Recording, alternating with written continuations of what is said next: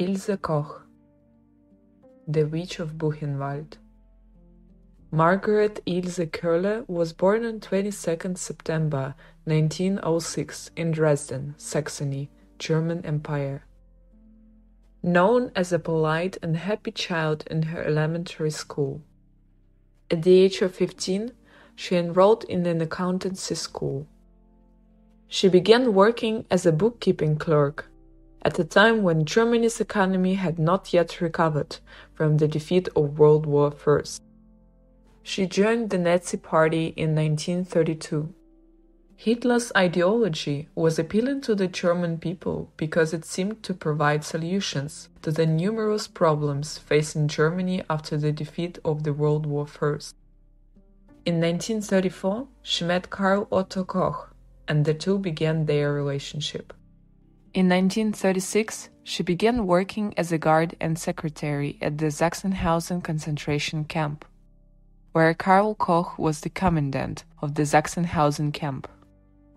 The couple got married the same year, and she changed her name to Ilse Koch.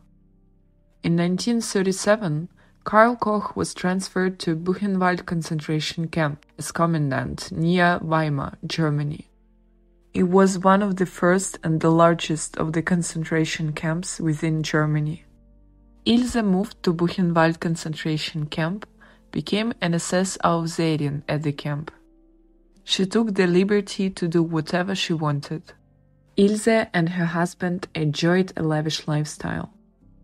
She built an indoor sports arena where she could ride her horses, which cost 250,000 Reichsmarks, approximately $62,500, using money stolen from prisoners. Witnesses recalled that Ilse Koch was known for riding her horse with whip in hand through the camp, whipping, beating, and abusing any prisoner. She would ride through the camp and select specific prisoners with tattooed skin, and then killed the prisoners and made lampshades, book covers, gloves, and other household items from their tattooed skins. She earned several nicknames at the concentration camp, such as the Witch of Buchenwald, the Beast of Buchenwald, the Queen of Buchenwald, the Red Witch of Buchenwald, the Butcher's Widow. In 1941, Karl Koch was transferred to the Majdanek concentration and extermination camp near Lublin. Ilse remained at Buchenwald, where it was rumored that she was having an affair with SS doctor Waldemar Hoven at Buchenwald, and later Arthur Flostad, commandant of Majdanek camp. On 24 August 1943, Ilse and Karl Koch were arrested on charges of corruption, embezzlement, and murder of prisoners, stealing large quantities of jewelry, cash, other valuables from the prisoners in the camp. The camp's profit that should have gone to the SS.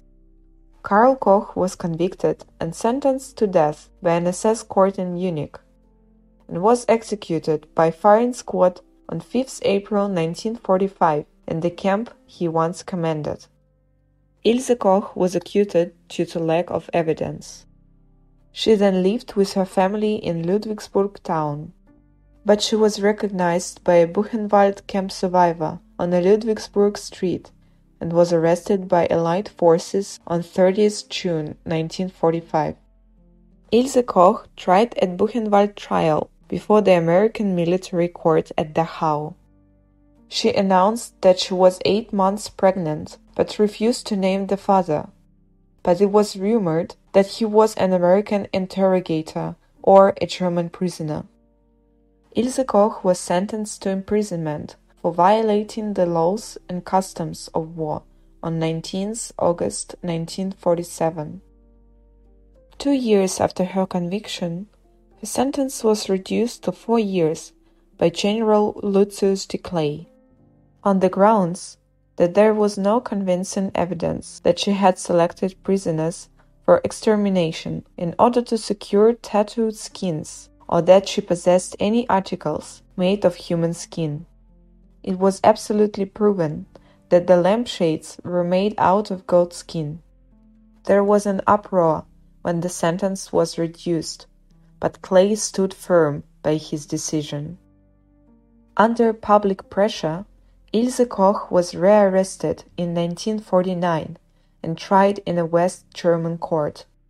At least 4 witnesses for the prosecution testified that they had seen Ilse Koch choose tattooed prisoners who were then killed, or had seen or been involved in the process of making human skin lampshades from tattooed skin. However, this charge was dropped by the prosecution because they could not prove that the lampshades or any other items were made from human skin. She was convicted of incitement to murder and was sentenced to life imprisonment at hard labor and permanent confiscation of her civil rights on 15 January 1951.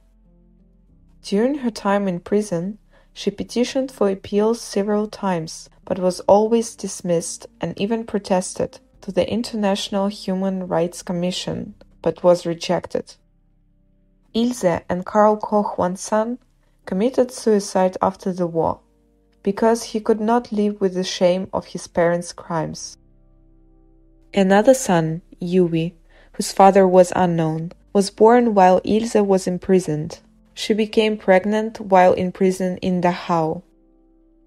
Yui learned that Ilse was his mother and began visiting her often over the next several years at Aachen prison, where she was serving a life sentence. On 1 September 1967, Ilse Koch committed suicide by hanging herself with a bedsheet at Aachen Women's Prison at the age of 60. She experienced delusions and had become convinced that the survivors of the concentration camp would torture her in her cell. Her body was buried in an unmarked grave in the cemetery of the women's prison in Aachen, Germany. The lampshades were never recovered, and many historians doubt their existence. After his mother's suicide, Yui launched a campaign trying to change people's attitudes towards Ilse Koch. 3 different courts could not convict her of major crimes, and no one was found guilty of ordering the execution of prisoners for their tattooed skin. He hoped to bring about a posthumous rehabilitation for his mother.